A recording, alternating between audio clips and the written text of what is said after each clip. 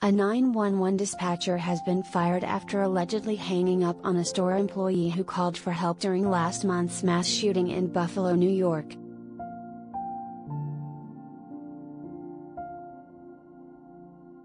Ten people were killed and 3 others injured in what authorities described as a racially motivated hate crime at Tops Friendly Supermarket on May 14.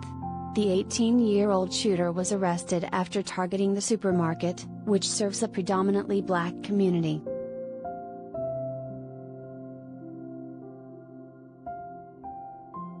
As the tear unfolded, an assistant manager at the store dialed 911 to ask for help.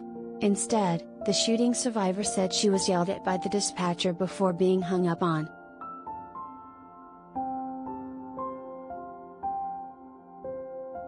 "She was yelling at me, saying, 'Why are you whispering?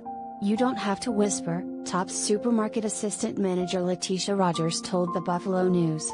"And I was telling her, 'Ma'am, he's still in the store. He's shooting. I'm scared for my life. I don't want him to hear me. Can you please send help?' She got mad at me, hung up in my face."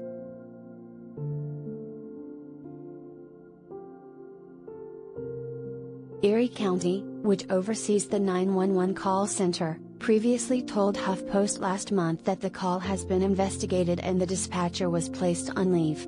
On Friday, NBC News reported that the dispatcher, who has not been identified but worked as a dispatcher for 8 years, was fired.